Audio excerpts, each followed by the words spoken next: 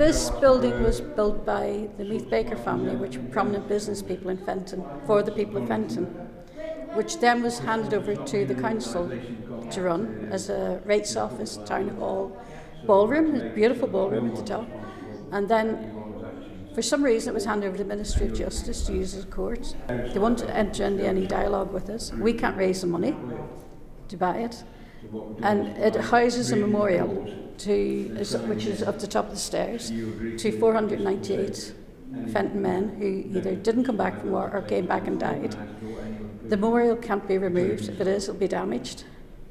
And we're fighting not only for the town hall, but also for the memorial. And we believe this belongs to the people of Fenton. It should be given back to the people of Fenton. I think they are more money-minded. It's more, what is their statement, you know, putting people first. But I haven't seen any evidence of that yet. Fenton Town Hall should be handed back to the community for a start off.